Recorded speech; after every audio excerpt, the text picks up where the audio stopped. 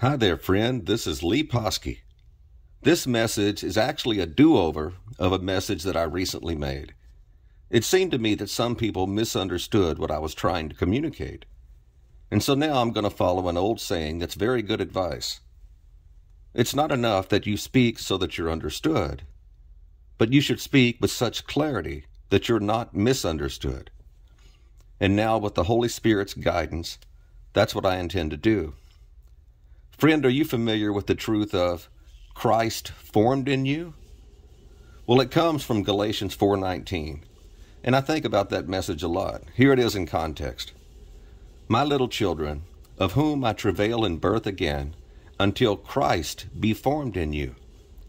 I desire to be present with you now, and to change my voice, for I stand in doubt of you. Tell me, ye that desire to be under the law, do ye not hear the law? So what's that about? That's about Paul doubting the salvation of some professing Christians at the church of Galatia. These were people who previously appeared to embrace the grace of God, but had fallen for the sales pitch of religion and had let Judaizers put them under the yoke of the law.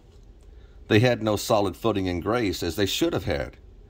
And it's a warning that still applies today as much as it ever did. Surely you've noticed that almost everyone seems to claim to be a Christian, don't they? But we know for a fact that all of them aren't actually born again by the Spirit of God. In fact, Jesus himself makes this clear in Matthew chapter 7. He said this, "Not everyone that saith unto me, Lord, Lord, shall enter into the kingdom of heaven, but he that doeth the will of my Father which is in heaven. Many will say to me in that day, Lord, Lord, have we not prophesied in thy name, and in thy name have cast out devils, and in thy name done many wonderful works? And then will I profess unto them, I never knew you. Depart from me, ye that work iniquity."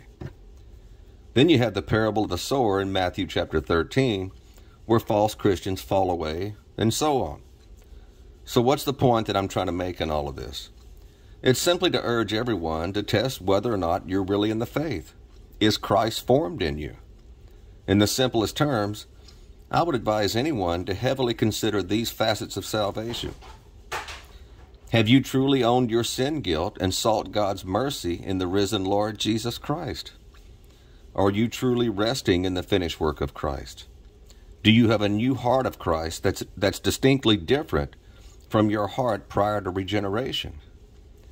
Do you see how that your unregenerate flesh is nothing but sin, and you deserve only punishment in hell? And if you come to the spiritual place where you identify with and rest only in the death, burial, and resurrection of the Lord Jesus Christ as your entire standing with God? And are your thoughts and affections now primarily set on pleasing your loving Savior? Well, friend, most professing Christians fail that test. And most often, they fail that test in what they're trusting in. Most look to their morality or their baptism or something they've done or something they're doing, rather than resting in the finished work of Christ as they're standing with God.